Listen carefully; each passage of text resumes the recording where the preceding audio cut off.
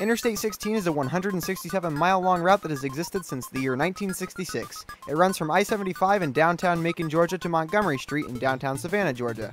For as long as it is, I-16 doesn't actually travel through any other states. It's purely dedicated to Georgia alone, and we're looking at an intrastate here. Beginning in downtown Macon, the first thing we cross is not actually a road, but the Ocmulgee River. I hope I said that right. Which, by the way, is concerningly brown. We then meet our first routes, which are US 23, 80, and 129, all on the same mile. US 23 also returns a mile later for another exit. Now, besides Macon and Savannah, I-16 doesn't actually go through any major cities. It mostly sticks to small rural farming towns. The first few of which are Huber, Jeffersonville, Danville, and Allentown. Amazingly, the small town of Dudley, which doesn't even have 600 people, apparently warrants 2 whole exits and a rest area. This just seems like a colossal waste of money. Next up is the city of Dublin, which is actually rather sizable by I-16 standards, even if it's still under 20,000 people.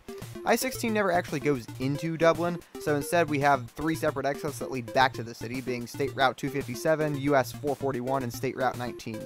We also cross the Ocmulgee River and find an exit for State Route 199 that leads back to East Dublin, but not quite Dublin proper. Also on the chopping block are exits for State Route 29, State Route 15, and US Route 221, all 3 of which lead back to the town of Soperton.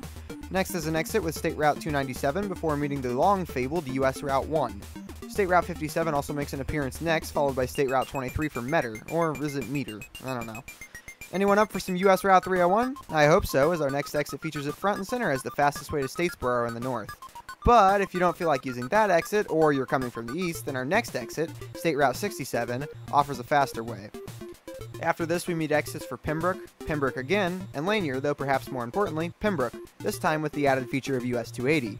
We also find exits for Meldrum, the Jimmy DeLoach Parkway, and the Pooler Parkway.